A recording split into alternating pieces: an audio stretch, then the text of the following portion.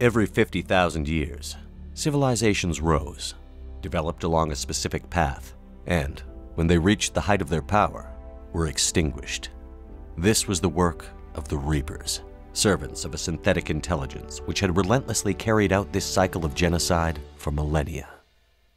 In 2186, it began anew, and the greatest nations of the galaxy were slowly swept away as the Reapers tore across their worlds and harvested their populations. But for the first time, there existed a spark of hope. Whether by some miracle of fate or simple determination, a select few individuals were given the chance to not only survive the cycle, but end it altogether. In the orbit of Earth, they led one great final effort, a single counterattack in which the fate of all life would be decided. Among them were soldiers, mercenaries, criminals, scientists, operatives, and a Turian officer named Garrus Vakarian.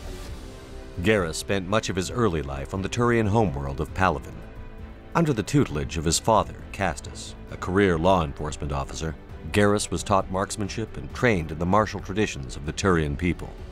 At the age of 15, he began his mandatory period of civil service and distinguished himself as a fiercely capable soldier. Garrus's natural aptitude for special reconnaissance and target acquisition marked him as a potential Spectre candidate. He was offered additional training to prepare, but his father despised the extra-legal freedoms bestowed on Spectre operatives and blocked his candidacy. Instead, Garrus joined his father in CSEC, serving aboard the Citadel as a dedicated officer and investigator. Garrus again displayed a natural talent for this type of work, but grew frustrated with the restrictions and regulations imposed by CSEC that often interfered with his ability to dispense justice. His tendency to bend or break the rules drew the ire of his fellow officers, including his own father. Eventually, the two had a falling out, one that was not repaired before Castus had retired and moved back to Palaven. After the destruction of a Systems Alliance colony on Eden Prime, Garrus was tasked with the investigation of Saren Arterius, the longest-serving Turian Spectre and one of the most admired defenders of galactic stability. Saren had purportedly gone rogue and attacked the colony, but his status as a Spectre restricted any investigation. Garrus was increasingly convinced that Saren was guilty, but without any means of obtaining solid evidence, he took a leave of absence from CSEC and instead joined a second, independent investigation under the direct authority of the Citadel Council.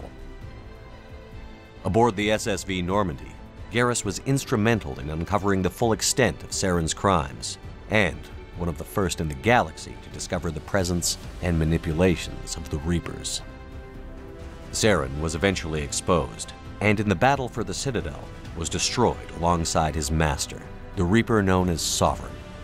Garrus was disappointed in how quickly the potential threat of the Reapers was discounted, however, and grew disillusioned upon his return to the Citadel. Inspired by his time aboard the Normandy, Garrus resigned from service and relocated to Omega, a former mining station and the so-called capital of the lawless Terminus systems, a haven for criminals, fugitives, and terrorists. Determined to make a difference, Garrus adopted the moniker of Archangel and single-handedly began dismantling the station's criminal apparatus. His efforts drew the attention and loyalty of like-minded individuals, including mercenaries, security consultants, and former CSEC agents. The devastating impact of Archangel and his squad on Omega's criminal empires led to its three most powerful mercenary groups forming an unprecedented alliance.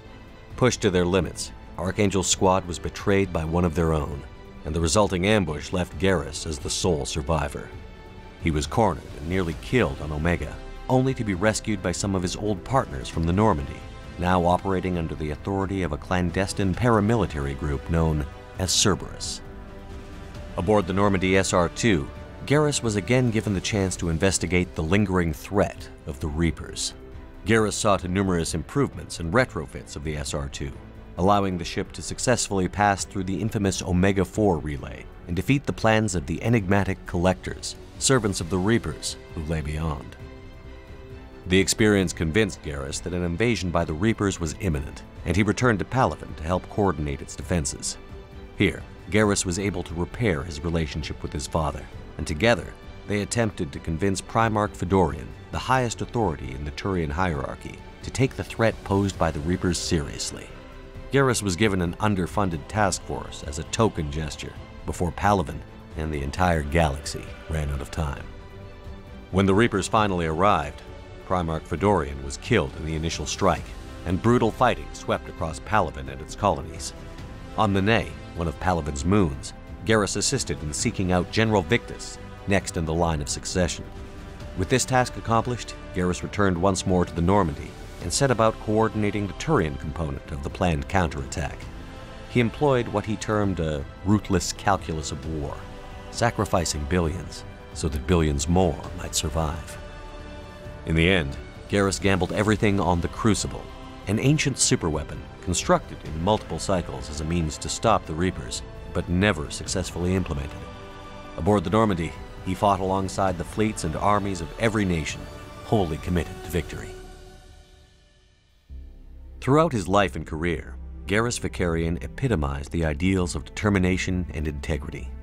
In many ways, he stood apart from his own people. Raised in a society that valued discipline and the rule of law above all, Garrus was instead committed to his personal sense of morality. He resented any restriction that interfered with the administration of justice and operated outside of the law whenever he deemed it necessary. Like many Turians, Garrus could at times suffer from indecision and second-guess his own abilities. Whenever the situation demanded it, however, Garrus would rise to meet the challenge. It is a testament to his immense internal fortitude that he never once buckled, despite the strain of his duties and the demands that the galaxy placed on him. In these moments, Garrus maintained a grim fixation on his responsibilities and was unable to shake the uniquely Turian trait that insisted he placed the welfare of the many over his individual needs, or even his own survival. At a time when the entire galaxy was thrown into chaos and threatened with annihilation, the actions of a single individual can be difficult to determine. There remains a degree of mystery surrounding the life of Garrus, with conflicting reports insisting he died during the final attack on Earth, or perhaps even earlier on the far side of the Omega-4 relay.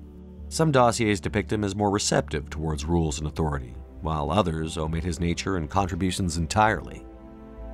But whatever the final fate of the galaxy, whether Garrus died in the fight against the Reapers or survived in the new era that followed remain mere details. For those that knew him, served beside him, and earned his trust, there is no greater friend than Garrus Vakarian.